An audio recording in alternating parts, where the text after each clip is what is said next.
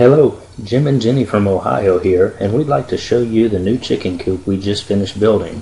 It's based on a design we originally found on backyardchickens.com. However, we reversed the design to better meet the geography of our yard. Let's take a look inside. As you can see, it's equipped with a ladder-style ramp to allow the chickens to enter into an elevated shelter through a door that we can raise and lower from outside of the coop. We also added a couple hooks to hang the food and water buckets from.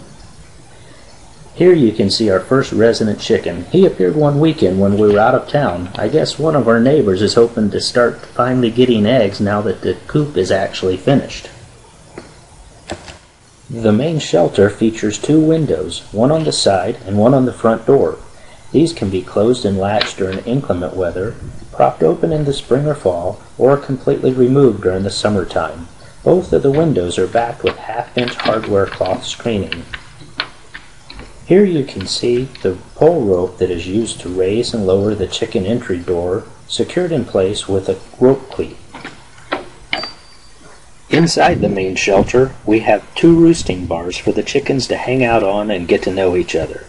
These have non-skid strips applied so that they can maintain a good grip on the wood. We built the three nesting boxes in a way that the boards can be easily removed and replaced. This should make cleaning the boxes a breeze. The lower board was then added in a way that will hold the nesting material in place inside of the boxes, but also can be easily removed for cleaning. Here you can see the operation of the door in action. This is accomplished via the pull rope being fed through a series of eye screws leading to the outside of the main shelter and then down to the rope cleat we showed earlier in this video. We wanted to have a way to collect the eggs without actually entering into the coop, so we added a handy lift-up lid above the nesting boxes. This should allow for easy access to the eggs without disturbing the chickens any more than necessary. Here you can see the inside of the 12 by 15 inch nesting boxes. Now we show a view from the back side of the coop. We used hardware cloth screening throughout this project. This will ensure extra strength over other materials such as regular chicken wire.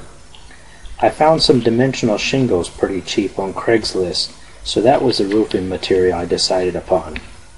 Since shingles are pretty heavy, they add a fair amount of weight to the coop. This should help to make it more stable in the high winds we sometimes have here in Ohio. The overall size of the coop is about 5 foot by 10 foot at the bottom.